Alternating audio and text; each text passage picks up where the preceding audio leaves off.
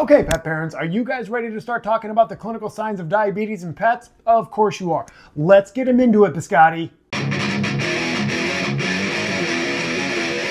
The four classical clinical signs that we see when it comes to diabetes in pets include PUPD or polyuria, polydipsia, polyphagia, and then weight loss. And for those of you that's enough to satisfy your curiosity, feel free to stop watching the video at this point. But for those of you who want more information on why we see these clinical signs, stick around. Okay, let's see how many of you we got left. 1, 2, 3, 4. Oh, wow, we actually kept a good chunk of you. Well, let's start talking about why we see these clinical signs in detail by going over the first two at the same time, because they go hand in hand.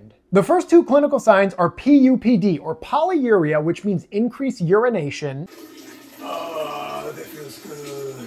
And polydipsia, which means increased drinking. And the reason these two clinical signs go hand in hand is because they both have to do with something called renal threshold for glucose. And we're going to explain renal threshold by using glucose as an example. So throughout the course of the day, our glucose levels in our blood, or our blood sugar, will go up and down. There's a certain level that once our blood sugar gets higher than that level, the kidneys will start kicking in and take the sugar out of our blood and filter it into the urine. And now this is where the magic happens, because glucose is what's called an osmotically active compound, which means water tends to follow glucose.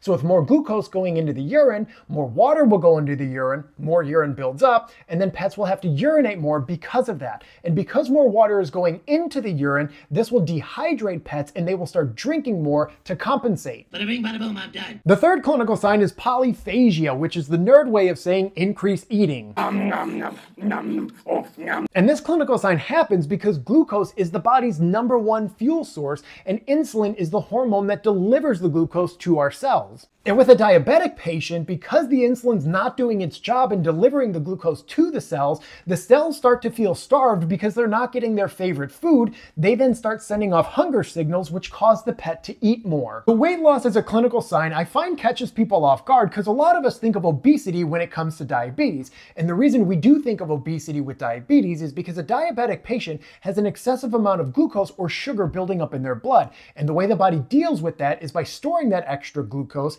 as fat. But there are two reasons why diabetic patients will initially lose weight, and they both have to do with muscle. The first reason is that insulin is a very important hormone when it comes to protein synthesis. So in pets that are insulin deficient, muscle building is a little bit tricky.